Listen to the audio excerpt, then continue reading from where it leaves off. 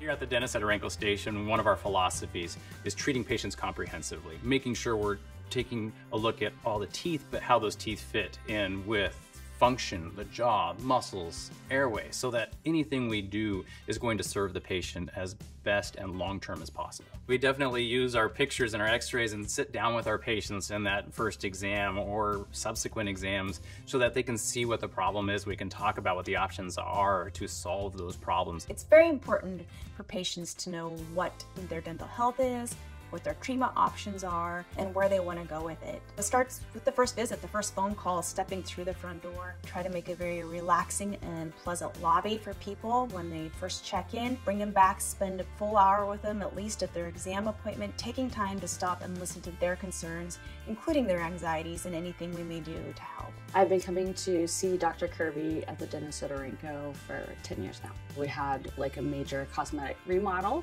where I had braces, straightened my bottom teeth, did some gum surgeries, and now have veneers on the top. Here the care is exceptional.